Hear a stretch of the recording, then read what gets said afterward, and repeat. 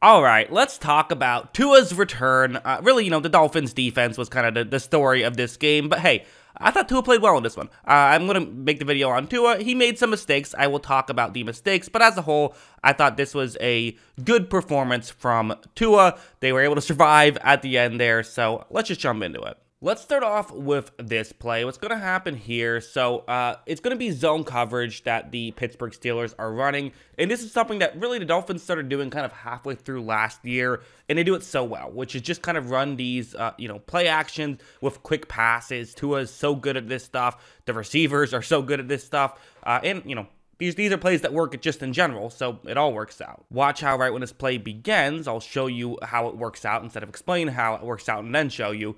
You see that there's a receiver who's just wide open right here. So Tua runs the play action. You have Jalen Waddle who is wide open because of all the Pittsburgh players that moved in due to the play action. Now, they will be able to get back. You're not just gonna stay there once you get fooled. You'll step back. But this is where Tua comes into play. Tua will get rid of the ball immediately. I mean, as you see, that ball was out of Tua's hands in under 2 seconds, and Waddle was able to pick up 20 yards on that play. It was a 2nd down and 19, and they picked up a 1st down. So these are the types of plays that Miami is just able to do, and a big part of it is by having a guy like Jalen Waddle, who is just incredible at being able to get open quickly and get plenty of yards after the catch. Of course, Tua is great at this stuff, and you have to play calling has to be good. You have to be able to get guys to fall for the run fake, and all that definitely checked out. I thought this play is another kind of example of, again, Tua doing a very good job of, it's going to be a play action. You have a tight end running over the middle, and watch what happens. Look, Tua takes the snap. Tua runs the play action.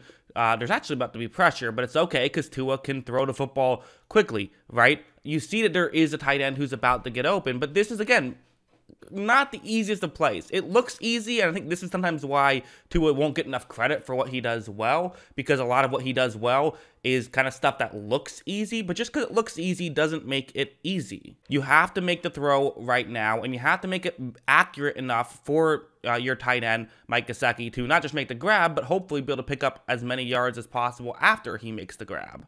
However, as you see, that's exactly what it does. So, very good stuff there from Tua. Very good stuff, again, by everybody involved. I won't say that every single time there's a good play. But yeah, very good stuff there by the Miami Dolphins. A play like this is another good example of just kind of the little things Tua can do effectively, where it's a zone coverage play. It's quarters coverage. You're once again looking towards Jalen Waddle. Again, pretty good guy to look towards. You have him running a route over the middle, and watch what happens. Tua takes the snap. Tua is going to run a play action, and at this point, you see how, okay, there is a gap in coverage right in this instant, but it would be tough, right? Waddle's already kind of going past it. Waddle's going to try to go to the next gap, which would be closer towards the top of the screen, which I think is the correct move by him. That's also what his route is. However, the Steelers don't know this. They're looking at Tua. They're paying attention to Tua. So for Tua, making sure that he doesn't just immediately look to where he wants to look towards, staying a little bit patient is freezing these two players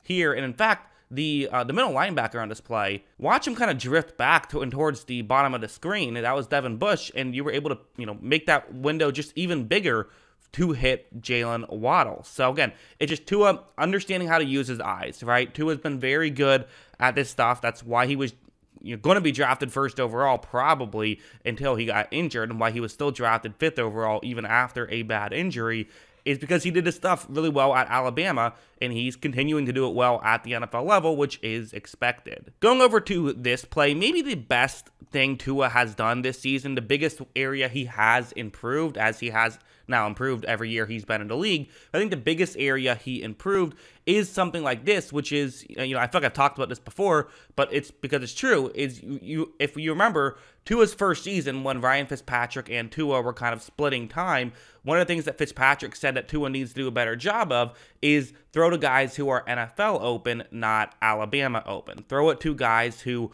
aren't just, wide open like he would get at Alabama. Sometimes you have to find a way to throw it to guys who don't appear to be open, but there actually is still a way to get them to catch the football. On this play, it's going to be a cover 2 man. So typically you just want to find a matchup that looks good and look in that direction. And obviously, hopefully there'll be separation there so you can feel good about making the throw before you make it. Right when this play begins, it's not going to be Tyreek Hill or Jalen Waddle or Mike Gesicki that Tua is even looking towards on this play, interestingly enough. This is Trent Sherfield who he is looking towards, but again, the name on the back of the jersey does not matter. All that matters is who is the best matchup to throw to, and Tua likes this matchup. You see that while Tua actually isn't even looking in that direction just yet, this is what Tua is going to see right when he does. When he does look in that direction, Sheffield is off screen, but, in this scenario, Sherfield is a little bit past the defender who is covering him, meaning that the defender has to run basically as fast as he can to try and catch up. So he is not going to be able to turn back and look at the ball at any point. He has to solely play the receiver. And because of that, Tua can put the ball in a different direction to where his receiver can adjust to it, whereas the Pittsburgh defender cannot. Watch as when Tua does throw one over the middle, it is complete and they are able to pick up a big gain right there. That's just a smart play from Tua. It really was. Tua did a good job of knowing exactly how to work this situation and how to put the ball where he should put the ball.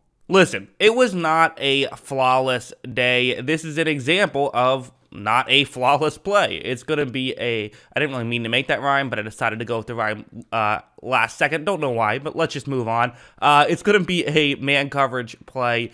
And I just saw he missed a couple throws. Again, quarterbacks miss throws. It's football. You're never going to be perfectly accurate, but I thought he missed a couple throws. This was one of them where it's a cover 2 man. You see the route to the tight end that can get open here. It's, I get why he wants to look in this direction. As you see, Tua is going to look down the field. He fires down the field. That one could have been intercepted. Possibly should have been intercepted. I mean, that was very dangerous. So, got away with one there, which again, it's football. It does happen, but that's, that was a dangerous play.